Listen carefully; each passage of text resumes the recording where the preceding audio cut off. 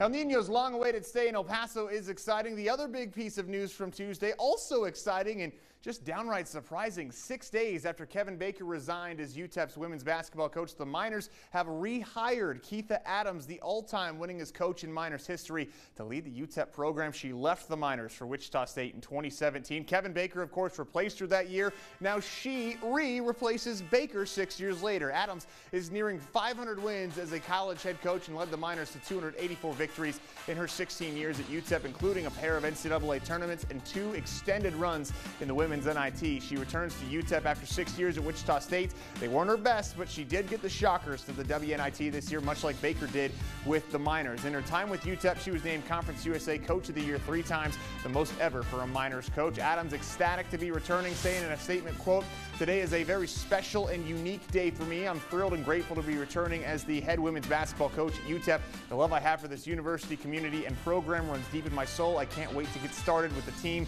and reconnect with El Paso," end quote. Adams will be officially reintroduced as UTEP's head coach on Wednesday at 2 p.m. at the Haskins Center.